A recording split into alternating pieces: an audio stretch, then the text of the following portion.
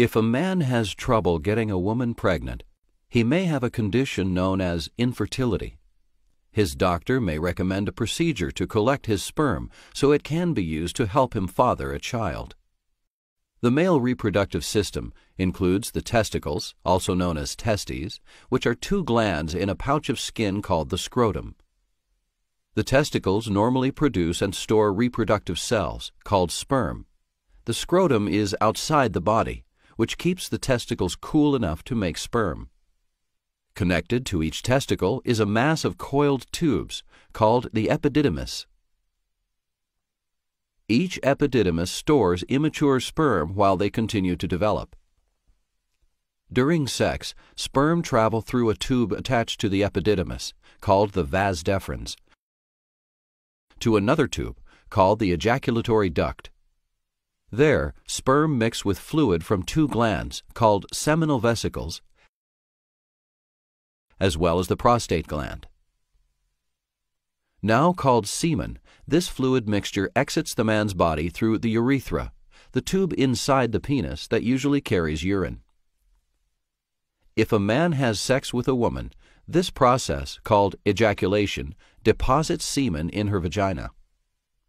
Semen contain tens of millions of sperm. From the vagina, the sperm in the semen can travel to and fertilize an egg from the woman's body. Fertilization of the egg marks the beginning of human development during pregnancy. Sperm retrieval and collection are usually performed for a condition called azoospermia, where a man has no measurable amounts of sperm in his semen. There are two types of azoospermia.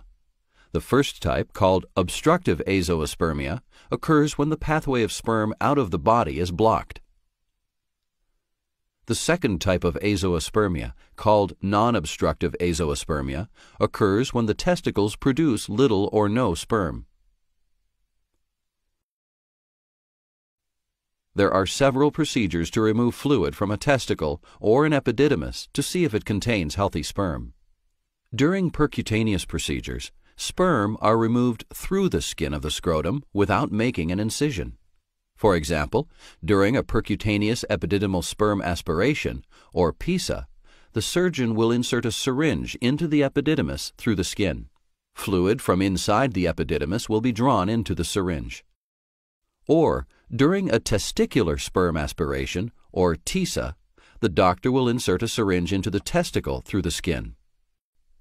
Fluid from inside the testicle will be drawn into the syringe. If the fluid contains sperm, it can be saved for a later procedure to fertilize an egg. If the fluid retrieved through a percutaneous procedure doesn't contain any sperm, an open sperm retrieval procedure may be done to find other areas in the epididymis or testicle more likely to contain sperm. In any of the open procedures, the surgeon will begin by making an incision in the scrotum. The testicle and epididymis will be pulled through the skin incision, and another incision will be made in the outer tissue covering the epididymis and testicle. During an open fine needle aspiration, the surgeon will insert a needle into several areas of the epididymis. Each time the needle is inserted, fluid will be removed. During a microsurgical epididymal sperm aspiration, or MESA, the surgeon will use an operating microscope to get a magnified view of the epididymis. The surgeon will make a tiny incision in the thin tissue covering the epididymis to reveal the coiled tubes inside. Then, a tiny hollow tube called a micropipette will be used to puncture one or more of the coiled tubes and remove fluid from inside it. After removing the fluid, the tissue covering the epididymis will be closed with sutures. Another open procedure is called microsurgical testicular sperm extraction, or microtesy. In this procedure, the surgeon will make a small incision in the tissue covering the testicle instead of the epididymis. Next, the surgeon will use an operating microscope to look at the tiny tubes inside the testicle. A tissue sample of the tubes most likely to contain healthy sperm will be removed. The sample will be examined under a microscope to see if it contains healthy sperm. If no sperm are found, more samples will be removed and examined. Once sperm are found, the tissue sample will be stored for later use. Then the tissue covering the testicle will be closed with sutures.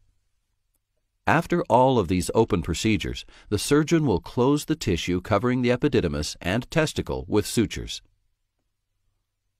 Finally, the skin incision in the scrotum will also be closed with sutures. The collected sperm will allow a man to father a child through intracytoplasmic sperm injection. During this procedure, a sperm cell will be injected directly into a woman's egg to fertilize it. If the collected sperm are not used right away, they can be frozen for use at a later date.